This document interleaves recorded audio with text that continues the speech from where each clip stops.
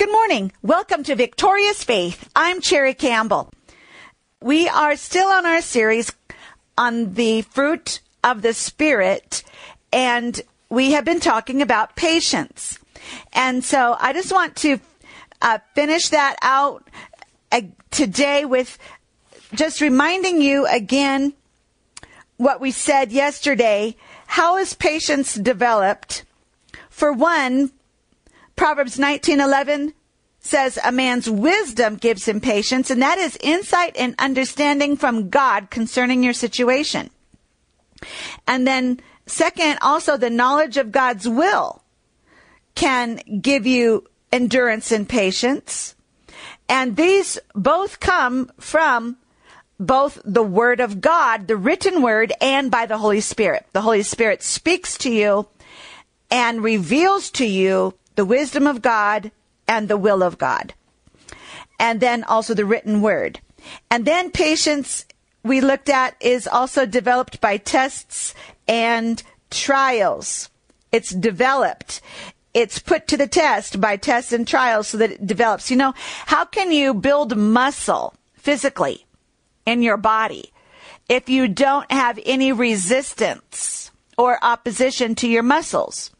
So the building of muscle requires resistance and opposition to those muscles. Well, in the same way, patience, which is also called perseverance, is tested. It is developed with tests and trials because you've got to stand firm for an extended period until you receive what you're believing for. And Romans 5:3 says, we glory in tribulation. Wow, that takes faith. Knowing that tribulation, and actually that's the word for tests, knowing that tribulation or tests work patience. Tests work patience. And then yesterday we read James 1, verses 2 through 4. My brethren, count it all joy when you fall into diverse temptations, or that again is the word tests, into tests and trials. Verse 3, knowing this, that the trying of your faith works patience. It works patience. But let patience have its perfect work, that you may be perfect. Remember that word means actually mature. Mature, developed, and entire, wanting nothing. And the New English translation says not deficient in anything, not deficient in anything. Let me read that same passage out of the NIV. James 1, verses 2 through 4 in the NIV say, consider it pure joy, my brothers, whenever you face trials of many kinds, because you know that the testing of your faith develops perseverance. You see, I said that a lot of the modern translations use the word perseverance instead of patience because they're the same. Their same Greek word, patience, perseverance, are the same. That the testing of your faith develops perseverance or patience, perseverance. Verse 4, perseverance, King James says patience, must finish its work so that you may be mature and complete, not lacking anything. I remember in my life, especially when I was waiting for God to open the door for me to go to the mission field, I waited years and years. And I was waiting and persevering and dreaming, expecting to fulfill my calling on the mission field. And in those years of waiting until God opened the door and sent me, I would read these scriptures and it would really encourage me, especially verse 4, perseverance must finish its work so that you may be mature and complete, not lacking anything. And I said, Lord, I don't want to lack anything. And as the New English said, I don't want to, being deficient, not deficient in anything. And I said, Lord, I really don't want to go to the mission field being deficient. You know, you cannot stand up under even greater hardships when you are deficient, especially if you're having a hard time standing in easier circumstances. It would be even more difficult in more trying circumstances.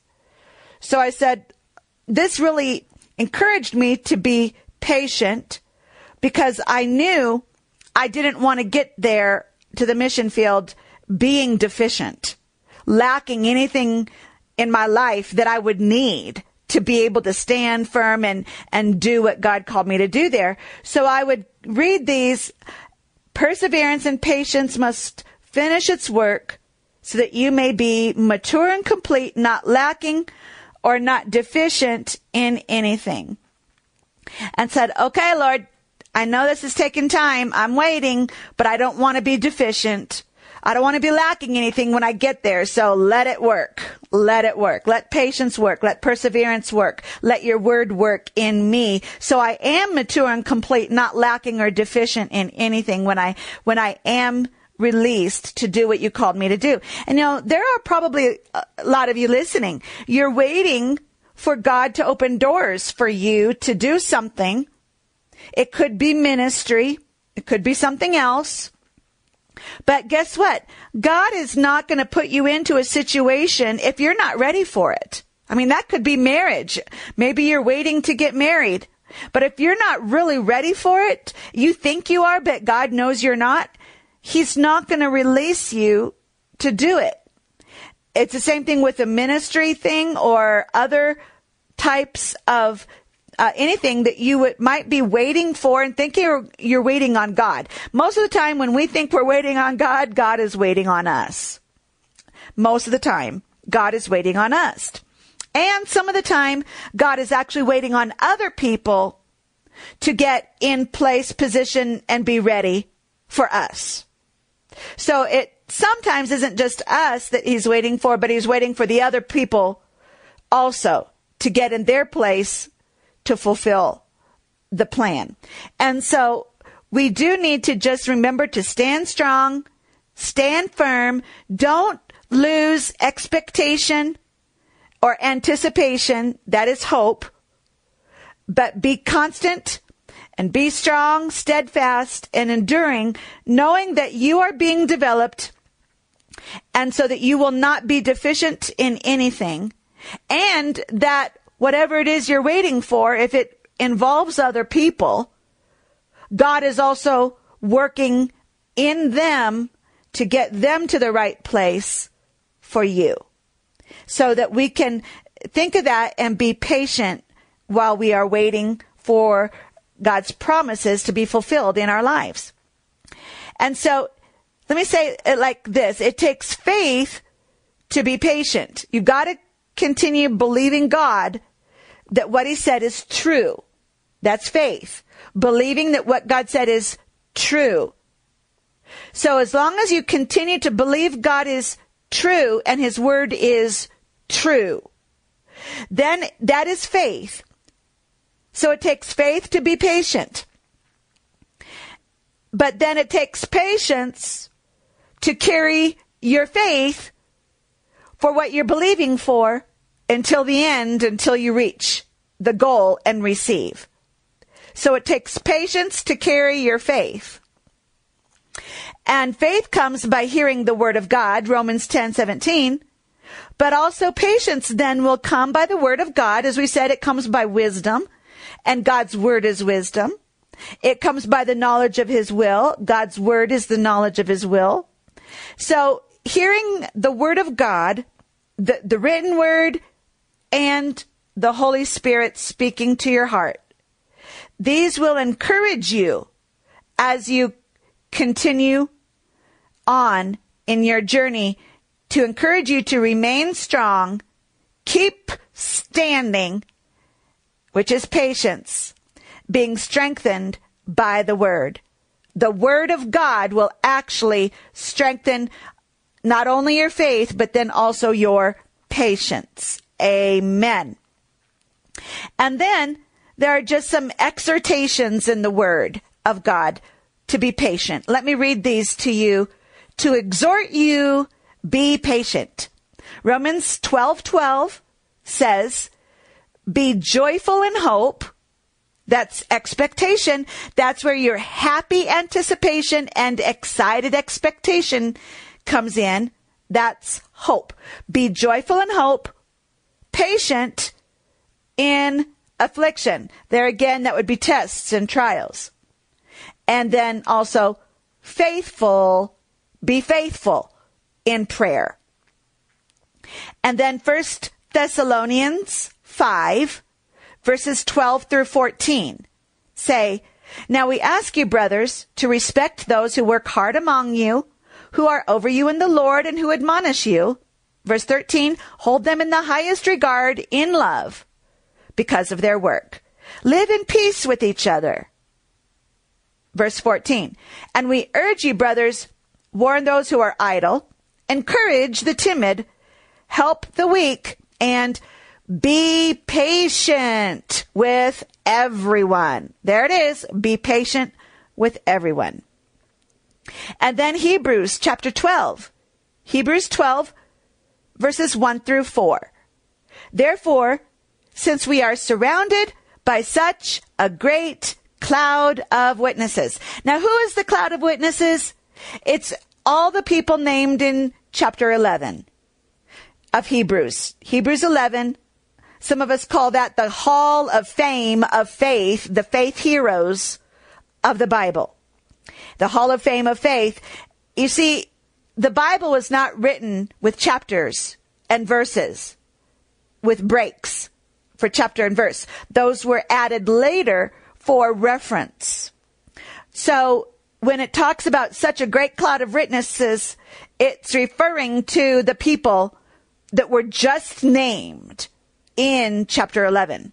So these are all the great heroes of our faith that are named in chapter 11. Since we are surrounded by such a great cloud of witnesses, let us throw off everything that hinders. Another translation says every weight that besets or hinders us or slows us down. Get rid of weights in your life. Get rid of things that slow you down and weigh you down. And the sin that so easily entangles. And let us run with patience or perseverance. Run with patience. Run with perseverance. That is pressing through to the goal. Run with perseverance the race marked out for us. Verse 2, let us fix our eyes on Jesus, the author and perfecter and developer and finisher of our faith, who for the joy set before him, what was the joy that the Lord had? Jesus? It was you and me being born again. It was many sons being brought to the Father. We are the joy that was set before him. Hallelujah. Jesus could see ahead in time and see you. He saw you and he rejoiced in you that you would be saved. God rejoiced in seeing you. Jesus rejoiced.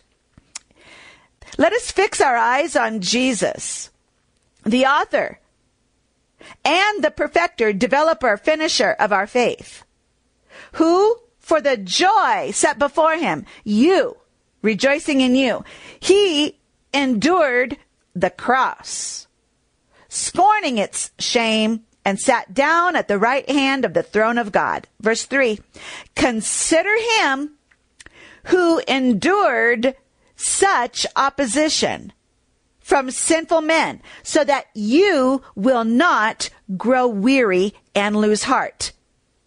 You see, Losing heart is losing patience and perseverance, so that you will not grow weary and lose heart, so you will not lose your perseverance. Verse 4, in your struggle against sin, you have not yet resisted to the point of shedding your blood. So Jesus did shed his blood, and he endured the cross. Consider him and all that he endured and suffered, so that you will not grow weary and lose heart. But back to verse 1, run the race with perseverance. Run with perseverance the race marked out for you. You know, I want you to know this. You're going to make it. You're going to make it. If you had a question or a doubt about that this morning or yesterday, am I going to make it? Are we going to make it through? I'm telling you, this is God's answer to you. Yes, you are going to make it. You're going to make it. You're going to make it. And I believe everyone listening to this radio program, I believe everyone who studies the Word is going to finish the race and break the ribbon at the end of the race. You're going to make it. You're going to make it all the way to the end. I know I am. I'm going to make it. I'm going to make it. I'm going to make it through this year, through next year, through the rest of my life on earth, and I'm going to make it all the way. I'm going to go to the end. I'm going to reach the finish line. I'm going to reach the goal and get the prize.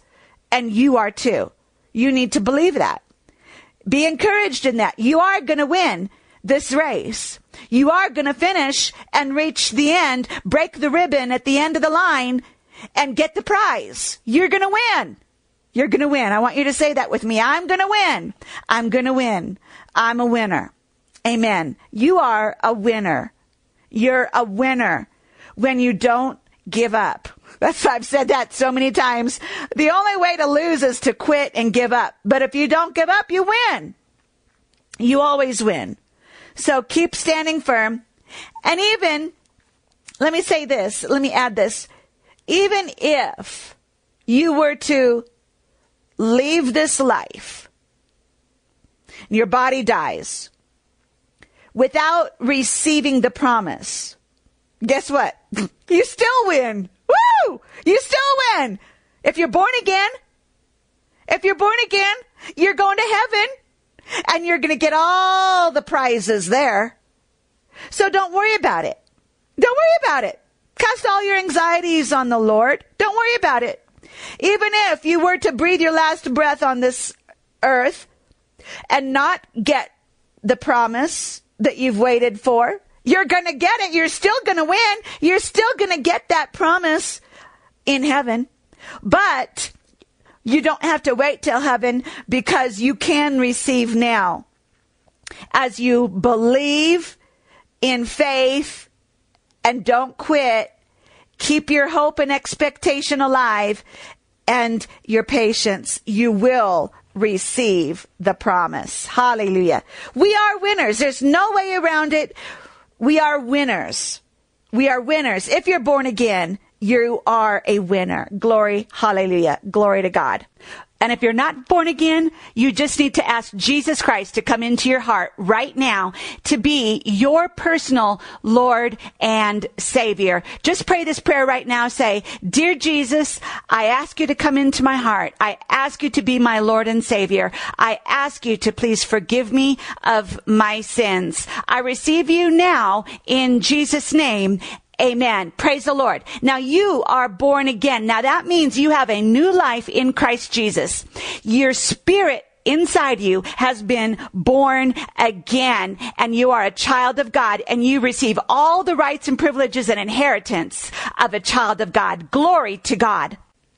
And let me share one more scripture. James chapter 5, verses 7 and 8. Be patient then, brothers, until the Lord's coming. So we have to be patient until the Lord comes. That may be a day, a week, a month, a year, 10 years, 20 years, 50 years. It may not happen in your lifetime.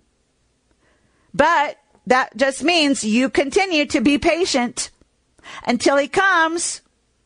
or until you breathe your last, whichever comes first. See how the farmer waits for the land to yield its valuable crop, and how patient he is for the autumn and spring rains. You too be patient and stand firm. Be patient and stand firm. Be patient. I want you to say that with me. Be patient and stand firm. Be patient and stand firm. And then say it again. I am a winner. I am a winner. I'm a winner. I'm a winner. I'm an overcomer. I'm reaching the end. I'm going to reach the goal. I'm going to reach the prize. I'm going to receive the prize. Hallelujah. Glory to God. Why? Because the Lord's coming is near. Because no matter what happens, we win. We win no matter what happens. Glory. Hallelujah. Glory to God. You are a winner. God has victory in store for you. This is the victory that overcomes the world, even our faith. 1 John 5:4. And Romans 8:37, we are more than conquerors. You're not just a conqueror. No, not just a conqueror. You are more than a conqueror through him who loved us. Romans 8:37. And 1 Corinthians 15:57. But thanks be to God, he gives us the victory through our Lord Jesus Christ. We have the victory through our Lord Jesus Christ. And 2 Corinthians 2:14. But thanks be to God who always causes us to triumph in Christ Jesus. He always causes us to triumph in Christ Jesus. You are more than a conqueror. You are a winner. You are victorious. And I want to encourage you today with that. I want to pray for you right now. Father God, I ask that your Holy Spirit encourages, strengthens, and comforts everyone who is listening to my voice right now. In Jesus' name, I speak comfort to your heart and mind. I speak encouragement to your heart and mind. You are not going under, you're going over. You're not going down, you're going up and on top. God is giving you the victory. Don't quit. Don't give up hope. God is working for you today in your situation. Things that you don't see and things you don't know, God is working behind the scenes. God is working behind the scenes in situations, in your situation, in ways that you cannot see and that you don't know. But be patient, because you will soon see that victory. You will soon see that breakthrough that you have been believing God for. I declare to you today, by the Spirit of God, that your breakthrough is on its way and it's just at the door. Hallelujah. Father God, I thank you that you are encouraging and strengthening every person listening to me. Speak peace to their heart. Speak joy to their heart. Joy unspeakable and full of glory. Empower them and strengthen them by the joy of the Lord. The joy is their strength. And undergird their faith. Help them to rise up as on wings like an eagle. But Lord, it's actually on your word and on your spirit. We rise up and we are strengthened by your promises, by your word, by your faithfulness. Father God, because you never fail. You have never failed us before, and you're not going to start today. Today is not the beginning of you failing us. No, you will never fail us. Heaven and earth will pass away, but your word will never pass away. You will never cease to be faithful to your children. So, Father, I pray for those who are in difficult physical conditions, home conditions. I'm thinking difficult home relationships. Father, I pray that the Spirit of God move in that home in Jesus' name. I take authority over the spirit of strife. I take authority over the spirit of violence. I take authority over the spirit of anger. In Jesus' name, I cast it down. I break its power. I cast it out in Jesus' name. Now, if that's in your home, you need to say the same thing. You say, I take that. There is no more anger, no more violence, no more strife in my home in Jesus' name. And then you call for the peace and you release the peace of God. We speak peace into every home. We speak peace into every home today in Jesus' name. And I speak joy to every heart in Jesus' name. I speak encouragement to everyone's faith in Jesus' name. Amen. And Father, I thank you for just breakthroughs working in their lives as well.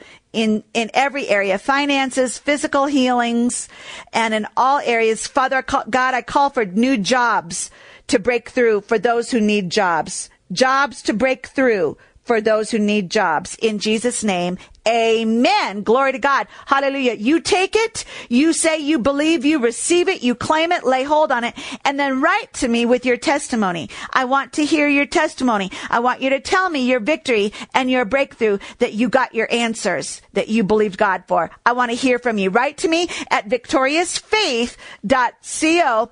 info@victoriousfaith.co, or by postal mail at Victorious Faith, P.O. Box 509, Eastlake, Colorado 80614. Now join me again tomorrow, and remember, God loves you. You're blessed and highly favored by the Lord.